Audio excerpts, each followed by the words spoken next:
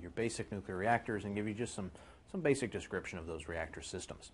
There typically are three different reasons why somebody produces a nuclear reactor. The most common reason is to produce electricity or power. Most reactors in the world, by far most reactors in the world, are of that type. There are also reactors that are produced for research purposes, to produce radiation that can be used for research, as well as to produce medical isotopes and industrial isotopes. And then there are also reactors that are produced for the production of plutonium for nuclear weapons. And there are only a small number of those, but they do, of course, exist. Reactors generally break into two main categories: thermal reactors and fast reactors. What is meant by that is that thermal reactors principally operate off of neutrons that are moving slowly inside the system. Fast reactors operate off of faster moving neutrons. In order to slow neutrons down, we use what's called a moderator. The most common moderator used in the world is light water. So neutrons actually bounce off of the water in the reactor, and every time they bounce off the water, they lose energy and they slow down. Of the light water moderator reactors, there's principally two types, what's called the pressurized water reactor and the boiling water reactor. The pressurized water reactor, or PWR, is what we principally have here in the United States, though there are also boiling water reactors in the United States as well. The Russians also have a type of pressure water reactor called a VVER, which is generally very similar to the U.S. PWR. There are also heavy water moderated versions of thermal reactors, which use heavy water, which is a type of water that contains deuterium instead of regular hydrogen. And deuterium actually has a mass about twice that of hydrogen. The most common kind of that is kind of reactor that is called the CANDU reactor, which is a Canadian-designed reactor that uses a heavy water moderator and a natural uranium fuel. There are also thermal reactors that use graphite as their moderator. In that case, they have a solid moderator of graphite, and then they either have a gas coolant or a light water coolant to cool the fuel. Of the fast reactor types, there's really only one type that truly exists, which is the liquid metal type reactors. There have been several liquid metal cooled reactors. EBR-1 and EBR-2 were ones in the United States, Phoenix in France, and then Manju in Japan. And then, of course, the Russians also have a set of liquid metal cooled reactors called the BN series reactors. The gas-cooled fast reactors is a type that has been designed but really hasn't seen much in the way of production in the world.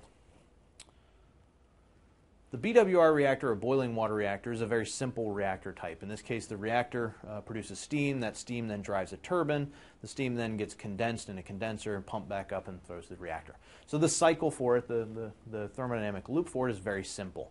This reactor operates off of a low-pressure light water coolant. It has a low-enriched uranium, or LEU, oxide fuel, and the coolant is just ordinary light water. The coolant itself serves really three purposes, two of which we've already talked about. It's the coolant to cool the fuel and clad, so that keeps the fuel from melting. It's also the moderator that slows the neutrons down, so that they can then get absorbed in the fuel and cause fission. And then it's also the working fluid, which then spins the turbine and produces electricity. This type of reactor, BWR reactors, have to use enriched uranium fuel. That's because the coolant that's used here, which is light water coolant, absorbs a lot of neutrons. It absorbs so many neutrons that you can't use natural uranium. You have to enrich the fuel. This is just internal structures of the reactor itself, where this area here is the actual fuel. The rest of this is all control structures and then areas that are used for the coolant system. The pressurized water reactor, or PWR reactor, which is probably the most common reactor system in the world, is slightly more complicated. It actually has a dual loop structure where it has a primary loop and then a secondary loop. The primary loop is kept at a very high pressure, around 2200 psi. It still uses a light water coolant, and it uses a low enriched uranium oxide fuel, like the BWR. But this coolant, since it's at a higher pressure, this coolant does not boil. It stays as a liquid form the entire time.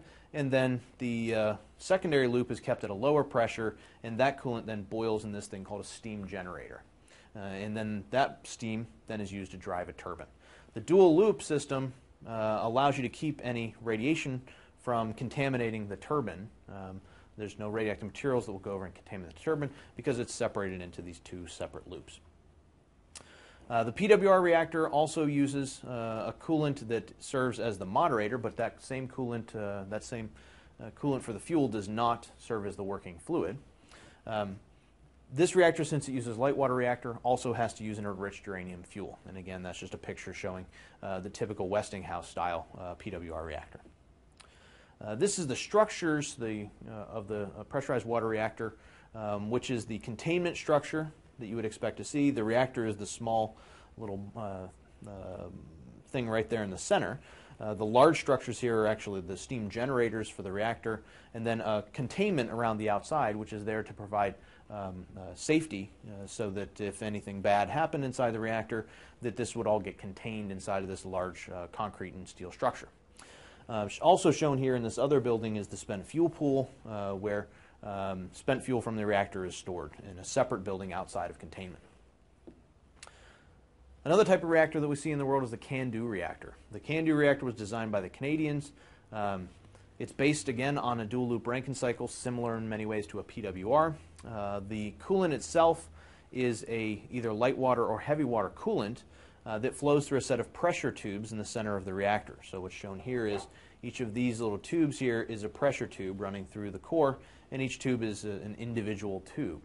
Inside of that tube then is a natural uranium fuel, usually in oxide form, but it technically could be metallic form as well.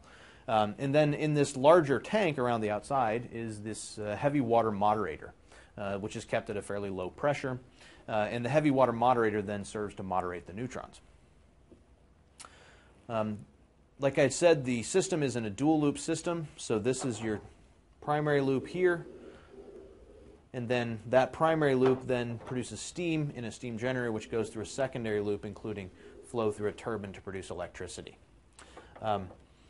So in that respect, it's fairly similar to a PWR. One difference, though, you see is that this reactor is actually on its side. The PWR reactor, the cylinder was up and down. In this case, the cylinder is on its side, and the water flows through the reactor sideways.